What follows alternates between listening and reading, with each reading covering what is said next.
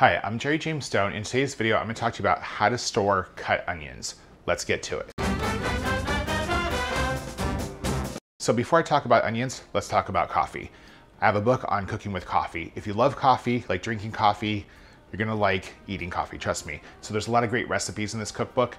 You can go get it on Amazon or Etsy. Be sure to check it out. Made with coffee, lots of tasty, tasty things. Okay, so let's get on to the onions.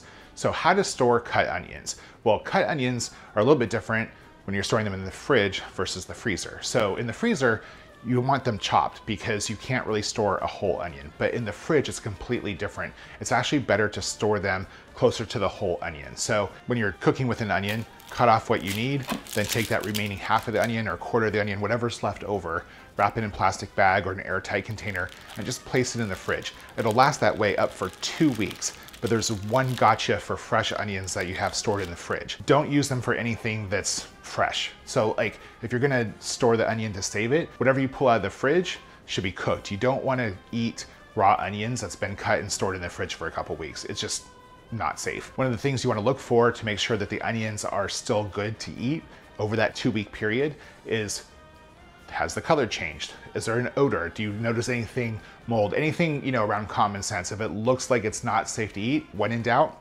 toss it out, right? So that's how you store fresh cut onions. You wanna make sure that keep them in the fridge a couple of weeks, don't dice them up. That's for the freezer, and that's it.